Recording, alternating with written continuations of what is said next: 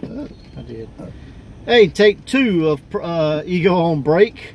I'm your host, Dynamite J. Andrews. Got the Mississippi Madman, Logan Creed, and we're going to try this again as had a little glitch with the phone and lost about 13 minutes of talking. So as soon as the airplane leaves, we'll pick back up on where we're going. The airport's like 5 miles away, wherever the hell it is. So we were talking about AEW Dark. Yeah. I have really enjoyed AEW Dark. One of the things I enjoy most about it is you see a lot of wrestlers right now that have came through Pro Wrestling Ego. This week's episode had 7 matches. It was a supersized edition of AEW Dark. And out of the 7 matches, 4 matches featured wrestlers that have wrestled for Pro Wrestling Ego. So, you know, when I was telling people, hey, you know, come check out Ego because, you know, you're going to see these guys on TV eventually. Well, it's coming true. So eventually we're seeing them. I was thinking, didn't Brady Pierce, he wrestled down here in Brandon. Right here. We're, a mile and a half from where we're sitting now. That's true. Brady Pierce wrestled right there. That's right. He was in, and then he was in the Southern 8 at the Hideaway. And Brady's been on several events here in this area for Ego. And he was on there. Sugar Dunkerton has been on a couple of Egos. He was in the second Great Southern 8, and Fuego wrestled right down the road here in Pearl, and Griff Garrison wrestled right, you know, again right down the road in McLaurin. So he came in. I can't remember. I know I'd seen when we were doing the shows in Star at the high school down there. He came in. Him and another guy. They were the high school heartthrobs. I remember that. I do. Remember that. So. Now he's channeling his inner Marco Stunt / Jungle Boy with the wild hair. So that's why I didn't recognize him all the way. Yeah, I saw a lot of people going like, AEW, please put him in the Jungle Express, just so you can see like mini, medium, and large versions of the same wrestlers. Like a bad perm gone horrible. But it is cool to see these guys that that we know. Lowrider, who is now. Wes Warren has moved out to Texas, and he's training in Lucha with Lowrider. So that's pretty cool. We're probably going to see Lowrider in Ego in the future as soon as the world gets back to somewhat of a normalcy. Yeah, get away from the sickness. So crazy thing is I think that's why I like AEW Dark, is because it's a lot of people that I know. Shug D, like I said earlier, and then I really enjoy Excalibur and Taz's commentary. I know Excalibur caught a lot of flack, and AEW caught a lot of flack from a lot of people for when they signed him to be the commentator, but I think he really came into his own, and him and Taz make a great team. Yeah, they play off each other better to me than JR and Shivani. Like, Shivani and them would just give him hell. I mean, he gives Taz hell, and Taz gives him hell. I think he kind of felt weird trying to give JR hell and Shivani hell because they're so much older. And I know, Taz is probably not that much older than him, but they're closer. Well, he may just be more relatable. You know what I mean? So. I think they're both New Yorkers, aren't they? No, Excalibur's from California. Is he? Okay, my bad. There was one they were talking about a chokehold or something, and he was trying to explain that it's not a chokehold. It was like actually cutting off blood to the brain, blah blah. And Taz's like, so we're right. So you're right and I'm right, but I'm more righter. You know, and I was like, that's great, man. That's great. So what do you think about AEW Dark? Like I said, the only problem I have with AEW Dark, I feel like I'm watching an old Saturday night main event, and I know literally who's going to win. Yeah. Like I said, I wouldn't mind seeing a squash guy beat a squash guy. And I think you will. Squash guy. I think right now they're just trying to establish these guys having some form of identity. Because in reality, like, they could have brought in Ricky Stark just like they're bringing these guys in. Yeah, and that was the other guy I was trying to think of. And they didn't. They brought Ricky in to face Griff, and like they're making Ricky a star. Which is cool because like we just saw him on NWA, like I was gonna say, and he fought Cody for the TV belt. Yep, that's kind of how they bring him in. So I kind of surprised. Oh, is he done with NWA? Yeah, he's signed with AEW. Oh, okay, I did not know that. Well, and honestly, like, I think that's a wow. Who knows what's going to happen to the NWA? Because in reality, the NWA could possibly be going away because, like, they're they're number 2 it was on the list. The list. Oh, that list. Yeah, not Jericho's list, but the other list. The speaking out. Yeah, like in their second in command, wasn't he on the list? Oh, that old dude. I think Dave Logan or whatever. He's gone though. Yeah, but like him and Billy was the one doing it, and like he was running and editing and like all the stuff. But everything he was doing, you can hire somebody else to do. That's facts. Yeah, but can you get that trust? You know what I mean? Like Billy put a lot of trust in him to handle stuff while he was on the road. There are other people that have this kind of power. Oh, I mean, I get it. I mean, God, he has a lot of veterans under him, and I don't think that guy's irreplaceable. I don't think anybody's irreplaceable other than the guy that's putting out the money. But yeah, but the fact is, like Billy may be like, you know what, enough's enough. Let's just call it quits. I don't think so with him, man, because everything he went through with Impact, and now he's going through with NWA. He's just one of those guys that just won't stop. He's gonna be like homeboy with the cocaine up in the bedroom. What was his name? I can't remember. Abrams. Like he went until he just couldn't go no more. You know? He partied out. You know, I hate comparing to him, but that's literally all I could think of. But you know, he kept going until he just couldn't go no more, and I really think he'd be the same way. Yeah. But I don't think a guy's irreplaceable by any means. Yes, he does have knowledge and contacts and other stuff that nobody else probably has, but they got other contacts. Yeah. I mean, everybody knows somebody. Yeah. So that's the whole point of wrestling. Yeah. Wrestling isn't about what you know, it's who you know. Yeah. So we were talking about earlier Tessa Blanchard and the things that went down with her, and her basically being fired and stripped of the title. Basically being unprofessional. Yeah, and you were saying you see her going to either AEW or WWE. I'm saying I think she's going to hide out in Mexico for a while, maybe do some wrestling down there. And then again, this could all be a swerve, and you could see her come back to Impact and regain the title. Who knows? It's wrestling. And it's 2020. Anything possible, and everything's offensive. So, I mean, welcome to 2020, you know. I guess I got thicker skin. I'm just not that offended no more. But well, you should be. I mean, Elgin's gone now. The speaking out, which a lot of that, those guys, you know, a lot of those people needed to be, I guess, I mean, you know, done away with. I don't know. But some of it's just gone too far. You know what I mean? Like Mr. Flippy, that didn't surprise me at all. With Joey Ryan. Well, I mean, when you know, when your gimmick is I'm, you know, bottom feeder, so to speak. Basically. So. But I was kind of with Jim Cornette on that. He's like, you know, every time I'd say something bad, he was Mr. Social Justice Warrior, but now here it comes out with everybody talking all this about him. So I don't know. I mean, it's a weird world we live in. However, a lot of people need to be, you know, pointed out and cleaned up. You know. Well, in my opinion, you know, it's a business. I never got involved in like wrestling, you know. So I just treated it like, you know, these are my, I'm not employees, but people I work with. Yeah. You know, so I treated them as friends. I never wanted to go beyond anything like that. I know plenty of people that have dated inside of wrestling and seen some go good and some go absolutely horribly wrong. So you don't know what's going to happen in wrestling. So what do you think is going to happen in wrestling? Because I saw this, Dutch Mantell actually, he doesn't get on Facebook very often, but when he does, it's pretty good stuff. You kind of pay attention. He's like, do you think wrestling will ever return to where it was? And I commented, and he liked my comment. What did he say? I don't know, but I didn't. What did you say? I'll look it up and tell you. It's right here on my phone, but some people get mad with it. I mean, I think we're going to return to some form of normalcy, but I think when it does return, it's going to be a lot different, if that makes sense. Yeah. Like, you're going to see a lot of people that you know, knew, you know, followed, liked, whatever, supported. You're going to see those people gone, but then some of those same people, I think, are going to just be right back doing the same thing, just for a different area, and you know, nothing's ever going to happen. Like, you want me to read what he said, and I'll give you my response? Yeah, absolutely. Okay. Gotta speak loud so they hear. Says, hello Facebook, here I am again. What have I been up to? Writing another book, hopefully to be out before Christmas. This one will cover a lot of things I didn't have room for the first two.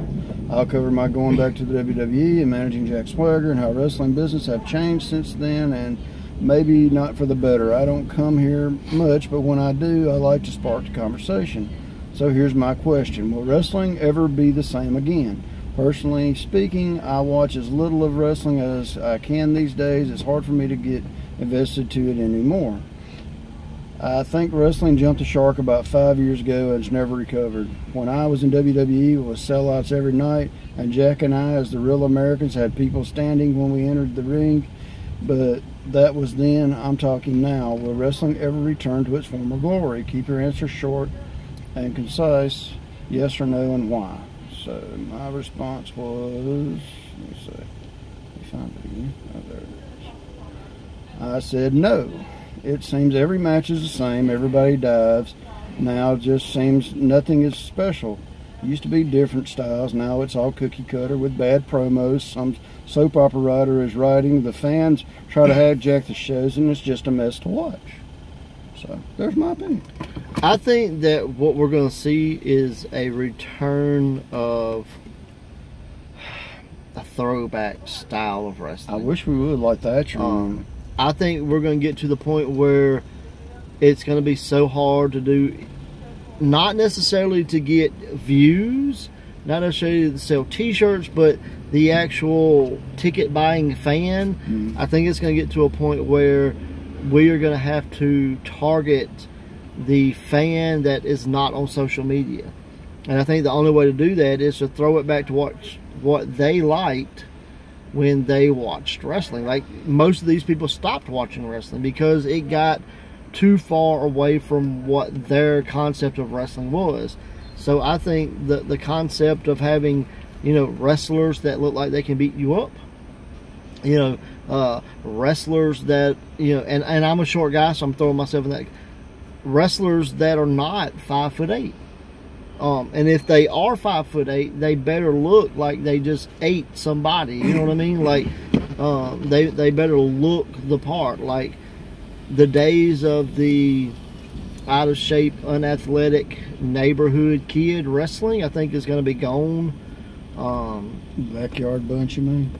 I think that the target audience is going to have to be not the person that's on social media, because, and I'm a person on social media, so, but like, you take like the Butcher and the Blade from AEW, I think they would be stars. You know, why did the Revival have such a following? Is because they didn't do. They knocked a guy out that grabbed Bret Hart.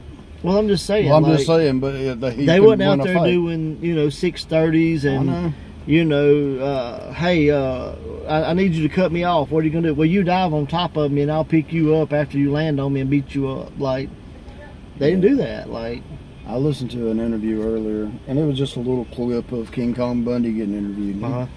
His interview, and the guy that was interviewing was the guy from Kayfabe Commentaries. Okay. And he more or less said, he goes, everybody's hot about Chris Jericho. He goes, nothing against Chris. I like Chris. I took a crap bigger than Chris this morning.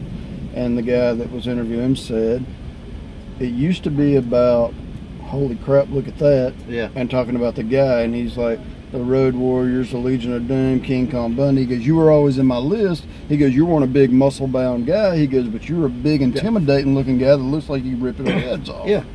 So, I mean, I enjoy the cruiserweight style. I do. But it shouldn't be in every single damn match. Right. And I think that's what I'm getting, like, you sent me a highlight reel of a guy. I don't want to name the guy's name because you. I will. His name was Tank something. He just signed with MLW, and I loved it. You, but he did everything cruiserweights are doing. That's why I like it. He's bigger than me. He was. I like when you see guys doing a style you don't expect them to do. I mean, I like smaller guys that brawl. You know, because you go, oh, well, that guy's under 200 pounds. He's going to be a flippy guy. Adam Priest in Alabama was one of my favorite guys because Adam Priest was like 4'8". Yeah. You could tell he's done a push-up or two, and he wrestled like Dean Malenko. When you saw him, you weren't expecting Dean Malenko. And that's why I like that. I like this guy. Same reason I like Brody King is because Brody King's a huge dude doing lucha. And this guy, his name, I think it was Tank Coleman, but I don't know what it was, and I apologize for not remembering. But if you just watch, just type in MLW and Tank, like they put out a thing about him. Well, what you sent me was a highlight reel, and I said, send me a match. Okay, he can do all these flips. I don't know what else he can do. I didn't care. I hate to see a highlight reel. I would rather, if you're going to send me a match to help him get on the show, or because he sends me matches all the time to get my opinion, and I don't want to see a highlight reel. I want to see a match. Okay, you can do 9,000 flips and dive to the floor and kill yourself, but can you even do a collar and elbow tie-up? Well, my thought is, that's my biggest thought. If you don't catch my attention with your highlight video, you're not going to catch my attention with your match. Because I'll watch a match, and if you don't get my attention in the first 3 minutes, I'll turn it off. That's the truth. So, if you can't start a match and catch somebody's attention in 3 minutes, and it's a 20-minute match, something ain't right. And it's not always what moves you can do and how many matches you won. Because, like, I remember the first time I saw Ethan Case, I was like, I've got to have this guy in my tournament. He was from, like, South Carolina. And it wasn't because of his offense. It was his defense. He sold so well. I'm like, this guy would be the top babyface somewhere, and he was. I think he ended up being, like, out in South Carolina. I think it was PWX or something like that. He was their top babyface because, oh my goodness, could this guy bump and sell? Everybody can't be the quarterback. You know what I mean? Somebody's got to be the guy that gets tackled. But when you sent me that, all I saw was a highlight reel. And I'm sorry, I see highlight reels all the time. I've seen some that are horrible. Exactly. And some people don't know how to make a highlight reel, so it makes you look worse. Yeah. So when I seen it, all I'm seeing is flip, flip, flip, flip, flip. And I'm like, but I didn't see it. Honest to God, he did a suplex that I remember. But anything beyond that would be in a wrestling move. Yeah. So I don't know what else he can do. Yeah. And I don't want to see that as a person. If I'm watching a match to help you try to book somebody, I want to say, if you can't get me in the first 3 minutes, I don't want to watch it. I'm definitely like, you talk about the first 3 minutes of something. Like, you know how many times like I stop watching a match just because it's all entrance? I'm like, the whole match, 9 minutes. 7 minutes in, y'all ain't even got in the ring. Like, come on, man. And I'll give you another example. AEW Dark, the women's match. The two that come in to lose. Their entrance was so damn bland. Like, you just walked out there and like, well, I'm going to get beat. I mean, that's what it looked like. Go look at it. I mean, I'm not lying. It's on TV. I mean, it's YouTube. Go look. I can't remember the blonde girl. Hers was worse. Hers was the worst of the two.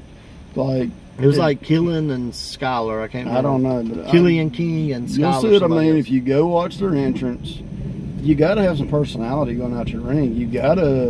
You're supposed to be a larger than life character, even if you're just a wrestler. You got to stick out somehow, some way. Because people go, you got it. Out of them two's entrances, I would have never thought they had it. Yeah, and that's why they got beat. And they may be on the indie show and go out and go to win, and they may have the best entrance in the world. Well, it's like, I think it was Bruce Pritchard. Someone said like James Storm had like poo-poo face or whatever. You always knew he was going to lose, and Storm's like, look, I didn't go out there having that, but if I had it, why didn't you tell me, like, hey, quit having poo-poo face? He's like, I didn't know I had. I didn't go out there going, ooh, let me tell everybody I'm losing. He's like, but if I did, but he's like, that's wrestling. Instead of telling you the problem, and tell everybody else. Yeah, no, if you don't tell the person. I mean, if I was there, I'd straight tell her, like, yeah, girl, you got to get some kind of pizzazz going on something. Because that looked horrible. Like, I knew you're going to lose to begin with because Brandy's out there, and, I'm like, shit, she ain't losing. So, well, she's not. Come on. But that was my only problem with the match. The match itself was fine, but your entrance just killed you. Well, the coolest thing I've heard about entrances, and it came from Edge, and Edge was like, the energy you show going to the ring will be the energy you get from the crowd. Exactly. He's like, don't give them any energy, they're not going to give you any back. Them were feeding people NyQuil, so that's not good. So we're going to wrap this up now. Any final thoughts about anything that we talked about? Basically, if you're a wrestler, have some energy. Have some kind of damn energy. And don't make highlight videos. It ain't don't make highlight videos, but show more than you diving to the floor or doing a 360 or 450 or what. Show me that you can collar and elbow tie up. Show me an arm drag. Show me something. Not everybody is looking to book gifts. No, I could care less. And I don't care if you can make certain body parts flip other people. Yeah. But I want to see wrestling. So let us know your thoughts on what do you like as a fan. Highlight over match if you're gonna check somebody out or judge them for the first time or whatever. And let us know your opinion on if you think wrestling will be different, and if so, how it would be different in the comments. I'm curious what everybody's got to say. I think the territorial return, the old school, like let's make it believable, is going to be what works. Well, before you leave, I know we're kind of short, but Shakara's dead. What Gage Picosi? Yeah. His company's dead. Evolve? It's dead. Really? Yes. So there goes 2. I didn't know that. Yes, I just found it out the other day. Why is it gone? So, you got me, brother. Jim Cornette was talking about it being gone. They were like, what do you think? And he's like, do you think he'll be in wrestling anymore? And he said, could go to another company. He's another guy. If NWA got a hold of him, I think that'd be he works for NXT, though. Gabe is an NXT guy. That's true. Well, I'm just saying. So, I was just throwing it out there. Yep. So, let us know any rumors you've heard. I know Jakar and Evolve's gone. So, until next time, watch wrestling. Watch wrestling. Yeah, that's fine. We got the other.